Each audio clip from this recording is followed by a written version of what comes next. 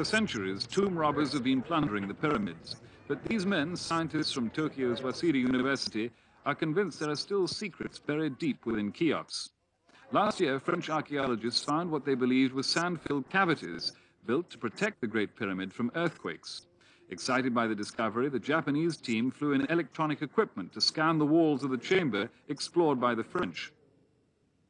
The electromagnetic scanner builds up a video image by penetrating solid substances without damaging them. This way, the Japanese scientists established that 3 walls of the chamber were 3 meters thick.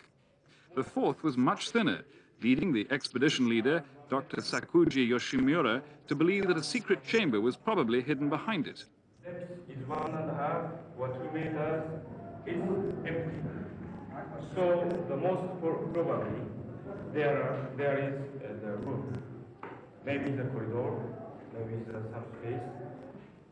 But Dr. Yoshimura says a computer analysis will be needed to confirm the find.